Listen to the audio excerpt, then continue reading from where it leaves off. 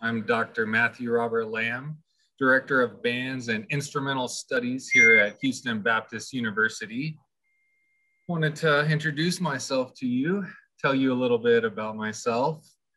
You can see my hair is still all there and nice and dark and black. Students sometimes think I am closer to their age than I really am, but I assure you, I have been a musician for over 2 decades. I have been a teacher for about a decade and a half. I'm happily married to my wife of 6 years, Kasumi Nakashima Lamm. My wife is Japanese. She moved to the States in high school.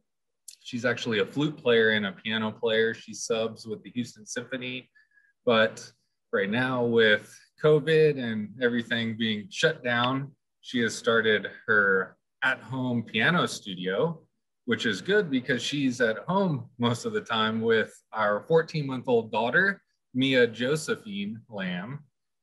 And they're also there at home with our 2-year-old pet Holland Lop rabbit, Parker Lamm. So even he has a birth certificate and a full name. But like I say, I'm the Director of Bands and Instrumental Studies. I personally am an instrumentalist. I play the tuba. I have performed with the Houston Symphony and the Houston Grand Opera and the Houston Ballet.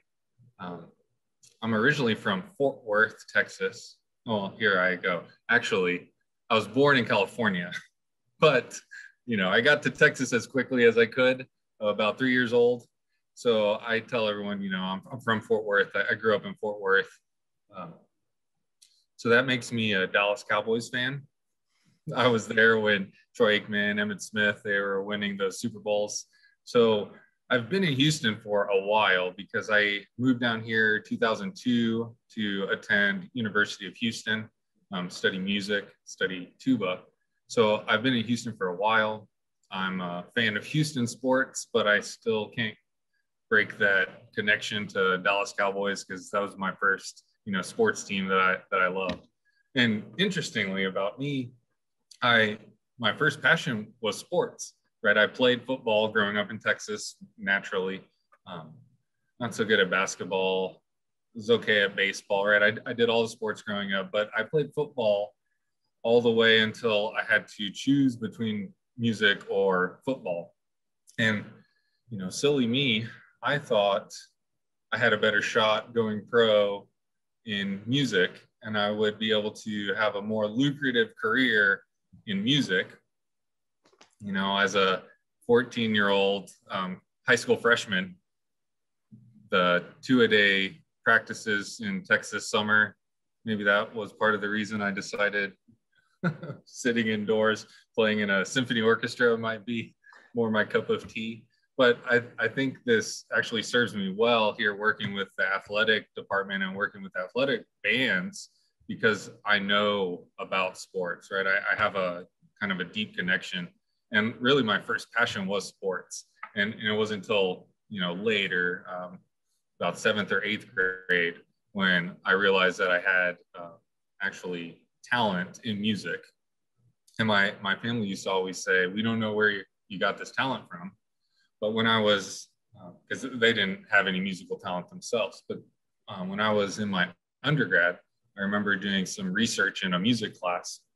And I found out, and I told my family that my mother's maiden name, Bononcini, an Italian name, we're actually related to a family of famous Italian composers who were actually contemporaries of Handel. And one of the Bononcini's operas were as popular as some of Handel's oratorios. So I found out that I have this, connection to Western art music. And so I'm a tuba player. I did my undergrad at U of H. I don't want to tell you guys exact years, so we're not trying to guess my age and all that. But I moved to Chicago for grad school. Right, so grew up in Texas, so it was hot. Moved to Chicago, it's cold. Moved into a 450 square foot apartment in downtown Chicago. to attend DePaul University. While I was there, I played with the Chicago Civic Symphony. It's actually like a training orchestra for Chicago Symphony. And really the reason I wanted to go to DePaul was because of the Chicago Symphony. As a brass player, that might be the #1 orchestra in the world for brass playing specifically. I should tell you that I auditioned at Rice. So I was accepted to one of those 3 tuba spots. And I don't know if you know, Rice offers a full scholarship to their graduate students. And so I knew Houston pretty well. I had started teaching a little bit.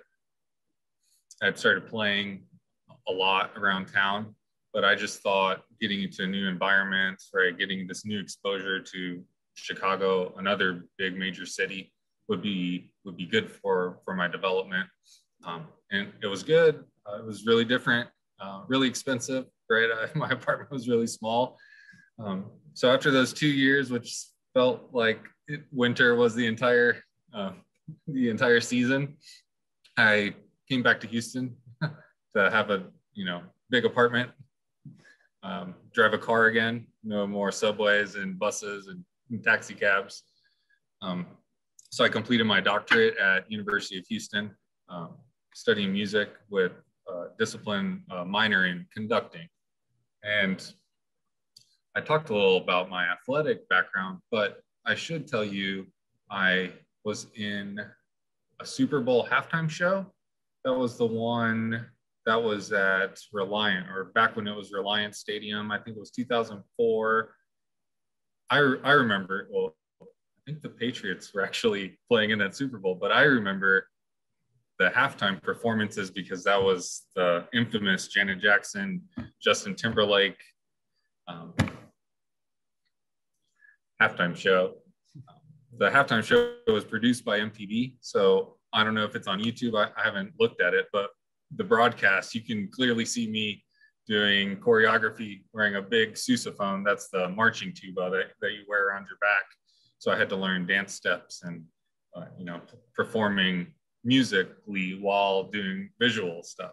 So I have kind of that background of performing halftime shows, more like a production kind of show, but I also have experience with drum and bugle corps. Not many people are familiar with this activity. It actually occurs during the summer. It's basically professional marching band where it's audition only and the age is capped at 21. So most people will do it a year or two.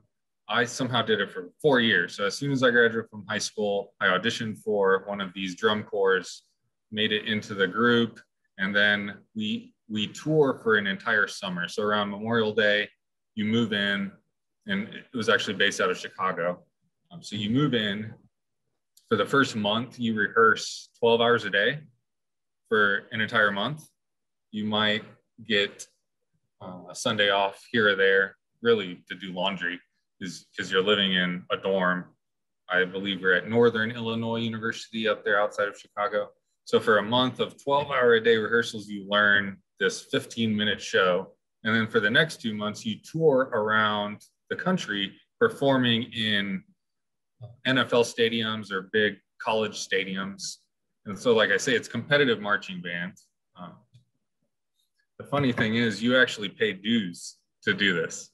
So by the end of it, I was being scholarship because I was one of the more advanced members, one of the first chair members. But this background in professional marching band kind of coupled with the background in the big productions, the big TV kind of productions for halftime shows, also with my athletic background, kind of made being an athletic band person a dream job for me. And so that's one of my responsibilities here at HBU, is overseeing all the athletic bands. So we have a marching band who performs at the football games. We have a basketball pep band who performs at all the home basketball games. And then we also have a concert band, a symphonic band, where we perform on stage in Dunham Theater. So I get to run all the bands here. but I'm also over the instrumental program. So later today, I'll be teaching a class on oboe. On Mondays, I'm teaching our string class, so violins, violas, cello, and bass, string bass. I also work with percussion. We're trying to develop a drum line here to go with the marching band. So a bunch of responsibilities here at HBU, but I view everything as an opportunity. So it's just another way to make the school look better in the public facing direction. You know, Matthew, it's amazing the story that you have. I mean, HBU is a very uniquely special university for a bunch of reasons, but what is it about HBU that drew you here, keeps you going? I mean, you're doing many different initiatives here at HBU. What is it about HBU that you think is a standout? Why people need to really think about sending either their son or daughter or prospective student needs to come here? Well, HBU is such a close-knit community. It is a fairly small student population, which allows this really one-on-one connection between faculty and students. So all of the music classes are taught by professors who have their terminal degree. So we're all doctors of music, but we're also performers and teachers. So we all have experience out there performing, but we also can teach at a high level. But you find that at other private schools. But the fact that HBU allows us to have this Christian focus, I think, is something that means a lot to me. I came from large schools, and DePaul is a private Christian school, but it's pretty large. University of Houston is a public school, and it's really large. The bands there are really big. I see HBU not quite having a 300-person marching band. You know, we don't have 40,000 students on campus. So we're, a fraction of that size, but the band can provide the same level of instruction, right? It can provide the same quality of experience that you get in a larger group, but you get one-on-one attention. So in most music schools, as a freshman, you will be studying with a TA who maybe just recently graduated from their undergraduate degree. Here, like I say, it's the full-time faculty with doctorates. And so you're getting this one-on-one connection. And what I love is that I get to know my students, not just my student, I get to know their family. I get to know their interests, strengths and weaknesses on a really personal level. And so I'm not just working on music, right?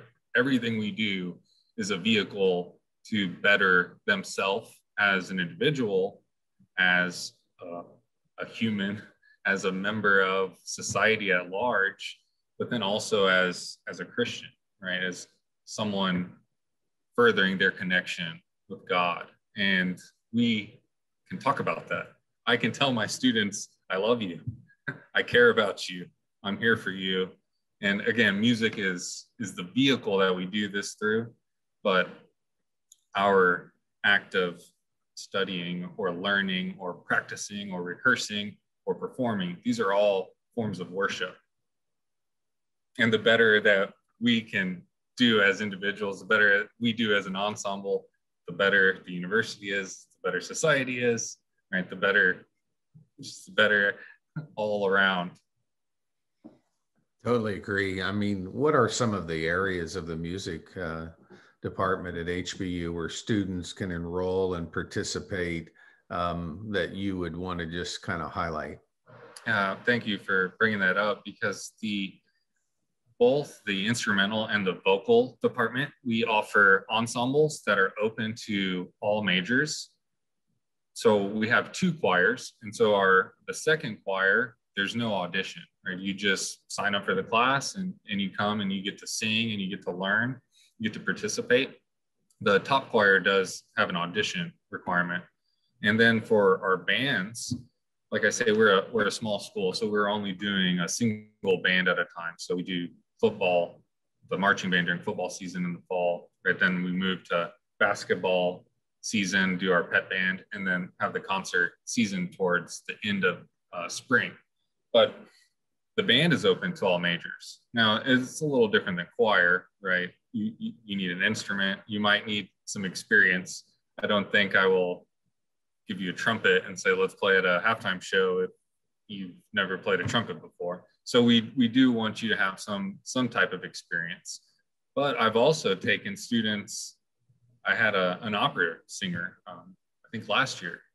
She just recently graduated, a really, really fine opera singer. And she took one of the instrumental classes where you learn how to play brass instruments.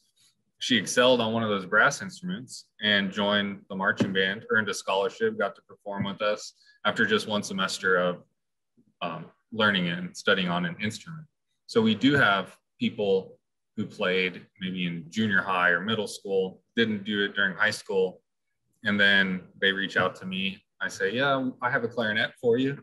You still remember how to play a little bit? Well, here's the instrument. Maybe you can polish your skills a little bit enough to join our group. So we have these opportunities for all majors. Fantastic. How do students actually connect with you and with the music department at Houston Baptist University? So they can reach out to me directly through my email. It's my first initial and last name, so MLAMM@hbu.edu. They can also go to our website. That's hbu.edu/music for more information. And, with the anticipation of widespread vaccination and life slowly getting back to normal, talk to us, if you would, about the fall of 2021 and spring of 2022. I know nothing's in concrete, but getting life back to normal, how will that enhance the music department at HBU? It will be wonderful to be back to normal. I can tell you this year, obviously, right? It's been a challenge for all of us. For instrumentalists in particular, we have masks for our instruments. So I don't know if you know a trumpet. So you have a mouthpiece where you play, and you have the bell where the sound comes out of. And when you're blowing air through that instrument, it actually acts as a big projector for aerosol particles. So we have to cover these bells with nylon, basically face masks for instruments. Now, there's also air that leaks out from your embouchure, from your lips while you're playing. So our wind players wear a mask, a surgical mask with a cutout so the instrument goes through the mask. So they're wearing a mask around their face. There's a mask around the instrument. And then to socially distance, we need about 12 feet because of how the spray comes out of the instrument. So we've actually been kicked out of our practice room. The band hall is in the second floor of Ball building, and it's not large enough to allow the entire band to have that 12 by 12 foot space. So fortunately, we've been able to rehearse on Fridays in Dunham Theater. On our Monday and Wednesday meetings in the Ball, we're just having sectional. So it's, a partial group. So really the students are only having full band one day a week. Normally we would rehearse Monday, Wednesday, Friday from 2 to 4. Everyone would be together, everyone all the time. And so going from 6 hours a week of rehearsal to 2 hours of full rehearsal has been a challenge because we're not doing less music. We haven't been able to do any performances this semester. Normally we'd have been at the 6 home football games and about 15 to 20 home basketball games. And again, just because of social distancing requirements and trying to stop the spread of aerosols, COVID in the aerosols, we haven't been able to perform. But we've still been rehearsing and working and building. So when we are able to perform again in the fall in public for people, we'll have a big halftime show, kind of to commemorate the fact that we can have a halftime show again. So we're looking forward to next fall, hopefully being able to perform in public, hopefully getting back into Sharp Gym and playing at the basketball games. And then of course, doing our concerts on stage in Dunham. We're talking to Dr. Matthew Lamm. He serves as the Director of Bands and Instrumental Studies, Assistant Professor of Music at Houston Baptist University. Dr. Lamm and the HBU Music Department and faculty shape musicians through individualized instructions. And, you mentioned a moment ago we have that family, and I've heard that word used so many times of people describing HBU, parents, faculty, students. It's quite unique that one word resonates in about 180 podcasts I've done. But then also you mentioned the Christian value. We live in a world that it seems like most of the moorings and everything, the traditions of the past are slowly vanishing. And that Christian pillar, the Christian faith, it is an anchor in uncertain times. How important has it been, the whole Christian component at HBU as you work in music? It's been crucial, actually. Music, along with a bunch of the arts, sometimes can be a scary place. I'm thinking, say, any kind of performing in public, whether it's TV, whether it's radio, Broadway, stage, all these kind of art forms sometimes can get so focused on the subjective, so focused on kind of an individual, personal, almost one-way street, one-sided interpretation of things. And to be able to recognize that really all forms of art come from our Creator, and they're really just ways to worship Him. And when we can like flat out say that and talk about that in our class, in our rehearsals, and we don't have to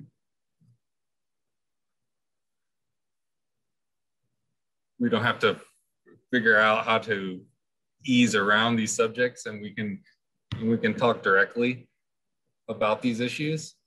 It's very gratifying. It's very freeing. I know I do work with public high schools. I do clinics. I work with bands and of course marching bands and concert bands. So I kind of have to not put a shroud over things, right? But I have to be careful about vocabulary that I use, right? And certain buzzwords, right? In public school, you might get in trouble saying things that some people label as uninclusive.